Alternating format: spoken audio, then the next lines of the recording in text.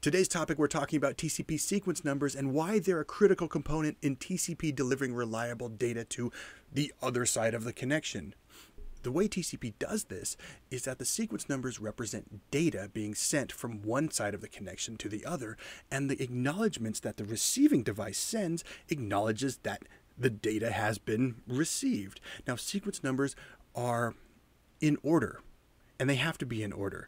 Well, TCP can handle out-of-order sequence numbers, but it's definitely a good thing that TCP definitely wants sequence numbers to be in order, in sequence, because sequence numbers represent data, which for every one sequence number represents 1 byte of data.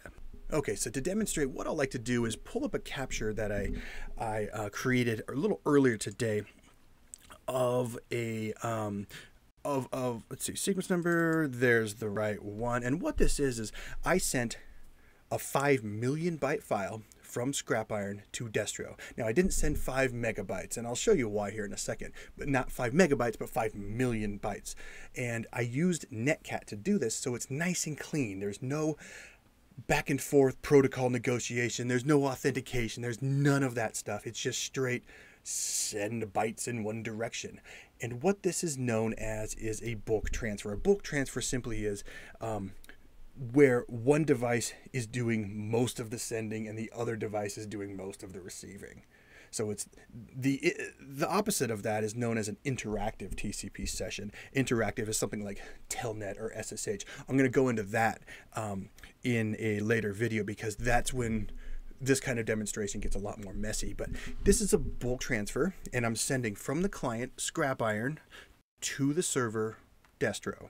Okay, so in this capture, what I like to do is actually cut the capture in half in order to demonstrate. See, I've added a sequence number column, length column, ACK number. I added a bunch of different columns to my custom TCP Wireshark profile, and it still looks kind of hard to read. So let's cut the capture in half and just look at the source, Scrap Iron, apply filter as selected, and here we go. So now we just have the sending device, just the client who is sending the data.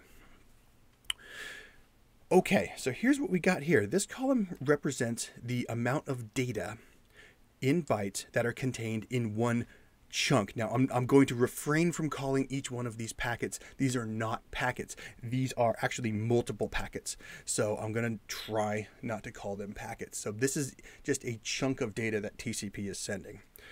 So what we have here is starting off at sequence number 0. So that's our starting point. So that's our beginning sequence number. And then because of it, the SYN packet actually represents 1. It increments to 1. So the SYN packet, it increments to 1. I'm going to go into that in more detail when I talk about the 3-way handshake, but just know sequence number equals 1. Now, this is the first actual chunk of data being sent, and notice it's sending 7,240 bytes. So what you do is in this, say this was a packet, what you do is you take the beginning sequence number. Now, the sequence number that you're seeing represents the first byte in a packet. So in this case, the sequence number of 1 represents the first byte in this chunk of data that's being sent.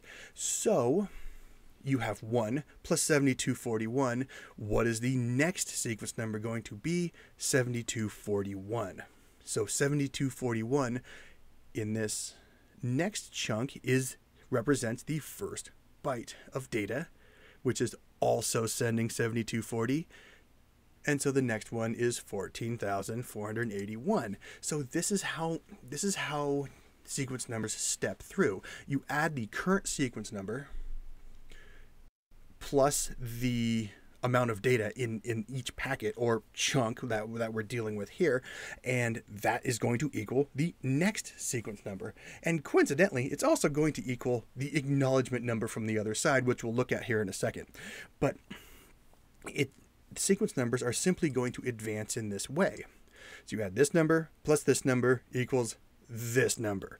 This is how sequence numbers advance. They advance based on the amount of data. Now, I forgot to mention, this column represents the amount of just just payload, does not represent header information. So I have another column over here. Now this is the full length. So this includes everything: IP header, TCP header, even the layer 2 stuff. But this column right here is just data. So look down here, and this is where I got that from. This is how I created that. So if you right click, apply as column, and that's how you can create your own column of just the data. Now in encrypted transmissions, you can't really do this.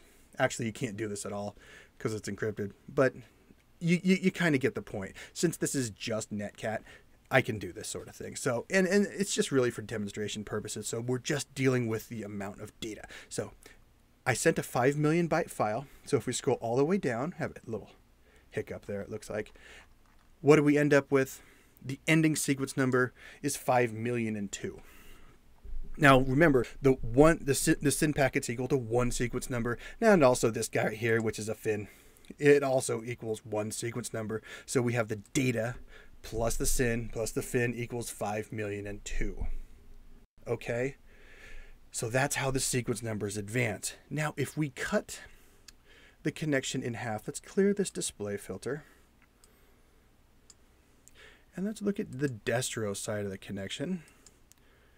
And we'll source destro, apply filter as selected. Now this is the receiving devices side of the connection. Now we're just looking at the receiving side of the connection. Sequence number starts at 0 because it's a SYN ACK. It also has a SYN packet. In the SYN ACK, it increments to 1. But notice the sequence number column just stays 1.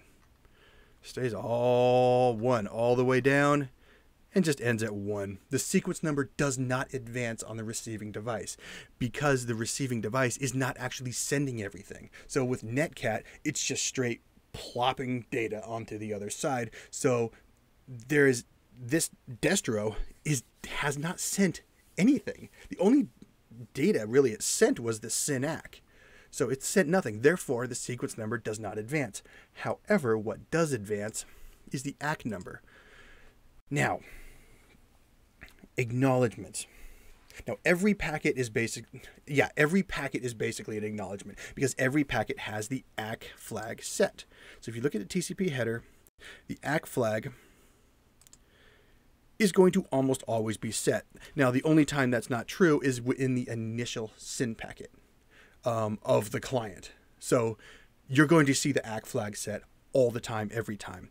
Now, however, the ACK number is represented by, let's look at acknowledgement number, here we go, 4345. Now that is going to be the amount of data, the sequence number that it is acknowledging. Actually, it's going to be acknowledging that amount of data it has received to that point. So this first one that we're looking at, 4345, means that this guy right here, this packet coming back, sending from destro, is receiving 4,345 bytes of data. And it is acknowledging that, yes, it has received 4,345 bytes of data.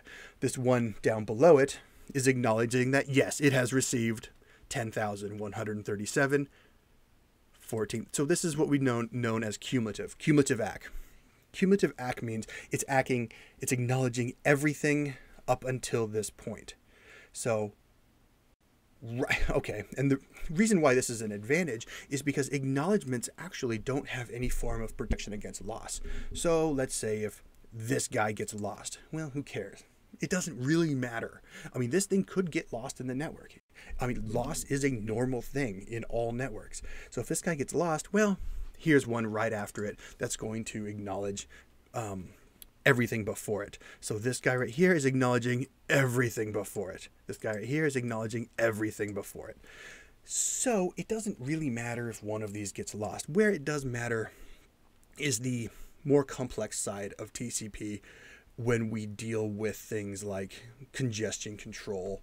And yeah, it gets really hairy. Acknowledgements do a lot more than simply acknowledge data.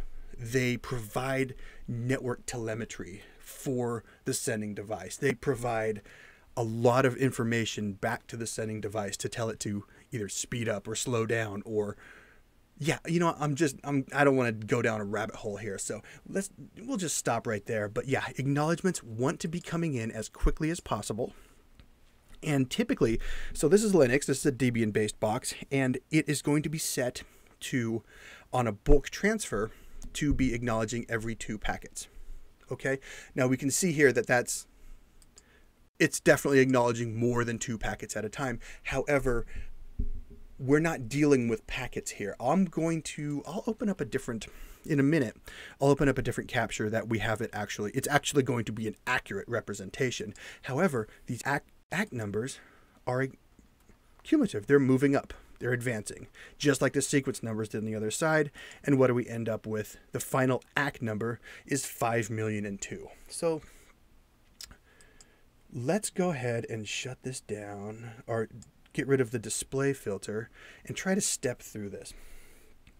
Okay, so SYN-ACK, ACK. Okay, so here is the first data packet. Starting off at sequence number 1, it has a payload of 7240. Okay, the next sequence number. So it looks like we're sending a lot all at once. So scrap iron looks like it's sent a lot before the first acknowledgement comes back. So that's kind of cool. And then Destro is acknowledging 4345. So Destro hasn't even gotten a chance to acknowledge all of the data yet. So it looks like at this point, 14,000 bytes, or more than 14,000 bytes, have gotten to Destro, but Destro only had the ability to acknowledge 4,345 of that. But rest assured, we are definitely going to be acknowledging it. It's a little bit delayed, but we're talking, oh geez, yeah, 12 microseconds. So yeah, this is a gigabit network. So all these things are just tiny deltas, but acknowledgements are coming in and they're acknowledging the data as quickly as possible. Typically, it's going to be, like I said, it's going to be acknowledging every 2 packets, but it doesn't have to. It can acknowledge every 3, 4. But having those acknowledgements coming in as quick as possible means that the sending device has that updated information, which I'll go into later. So that's how this works. And so if we scroll all the way back down to the bottom, we have sequence number 5,000,001, ACK number, which this packet actually, not packet, but chunk, has a sequence number. So 5,000,001, and it's got a fin in it, so the ACK number is 5,000,002. The final sequence number is that, blah, blah, blah. Okay, I think you get the point. So what that was a really ideal capture. So that was a perfect file size, and that was the perfect application to send because it was very unidirectional. Only data was only being sent in one direction. So what I'm going to do is, let's look at a more real world capture. And where was it here? Bulk transfer. Okay, so what this is an HTTPS, so there's SSL involved, and it is going to an internet destination. I'm just downloading a Debian ISO here, but so you'll notice there's more back and forth. Now, how do I know this, right? So if we cut the connection in half, just like I did before, let's see, source, this guy. Let's cut the sending device. In this case, the sending device is the internet device, so it's the server on the internet. So, and I'm going to, if I can figure out how to do my own thing here. Here we go. Apply filter as selected. And it's a big file, so it's taking a second. There we go. So destination scrap iron. So what we have here is this is the device where the sequence numbers are incrementing, but we also have ACK numbers here. And why? Because this was scrap iron, my client was doing its protocol negotiation. So it's doing all its SSL stuff. And so that is why we have an ACK number of 518. And we actually now increment up to an ACK number of 1043. So there must be 1,043 bytes that my device, my client, had to send in order to negotiate the SSL stuff, or the TLS stuff. Okay. Anyway, so what we have here is now the sequence numbers are going to be advancing, but this is the bulk transfer portion of this capture. And notice the ACK numbers don't go anywhere. And let's see if they stay at 1043 for the rest of it. Yeah, Yeah, they stay at 1043 all the way to the bottom. But these sequence numbers, I am sending, I think this is like it's a 100 megabyte file I downloaded. So it's going to get huge.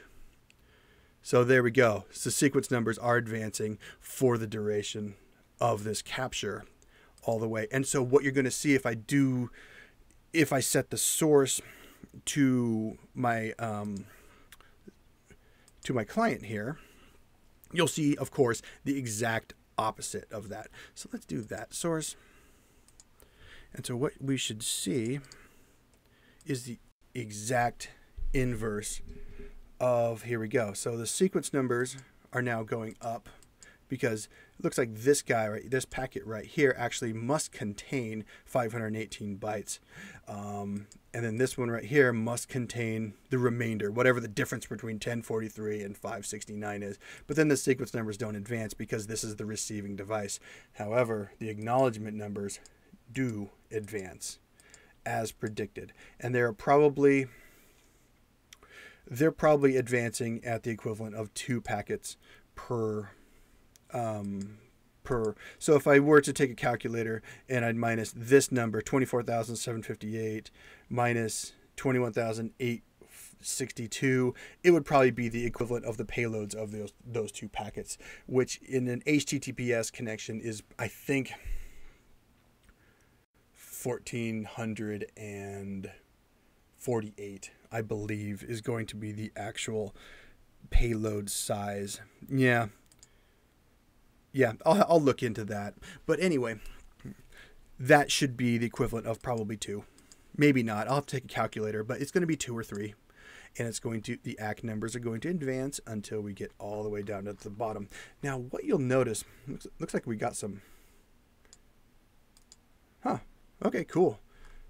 Had some packet loss. Anyway, maybe I'll save that for a later video. But one thing that I did not bring up is the fact that these are, what you're seeing here are not the actual sequence numbers. What you're seeing here is something known as relative sequence numbers. And the reason why Wireshark does this is just to simply make it look easy. To start with 0 is easier than to start with, let me show you when I turn off relative sequence numbers.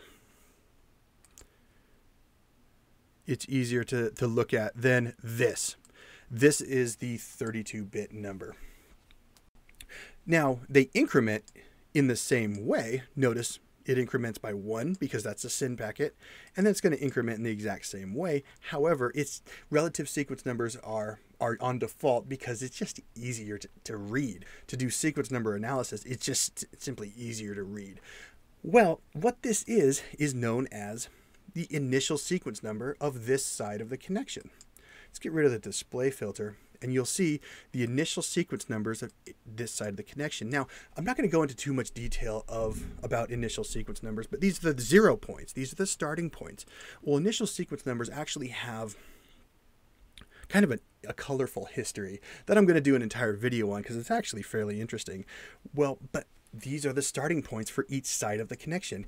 Each side of the connection needs to have the same stuff.